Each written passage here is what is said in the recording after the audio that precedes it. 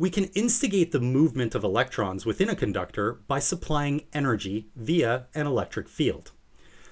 When an electron moves within a conductor, the nuclei of the atoms, which have positive charge, attract the negative electrons and get in the way. The electrons experience a series of collisions with the atoms in the material, which results in their path being deflected in random directions. This impedes the motion of the electrons. There's a resistance to the electron movement. In the presence of an electric field, despite the continual collisions and random redirections of the electron motion, the electrons will be nudged to drift a little bit in the direction opposite of the electric field.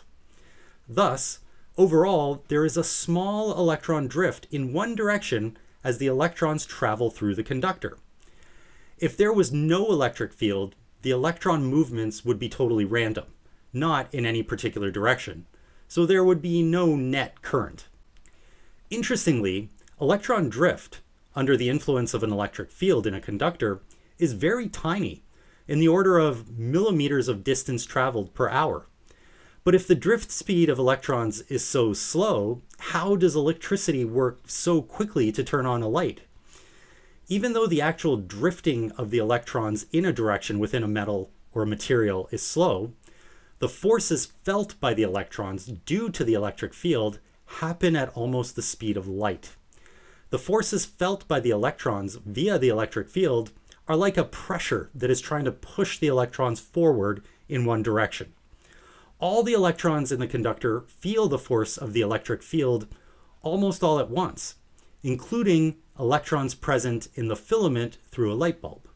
Ultimately, to keep electrons moving in one direction, it requires energy to be continuously applied to them, typically in the form of an electric field. This field can be set up as an applied voltage from an energy source like a battery or even a distant power station. When electrons travel, the collisions of the electrons in the atoms of the material transfer energy to the material in the form of heat. Thus, the material increases in temperature and energy is lost in the form of heat.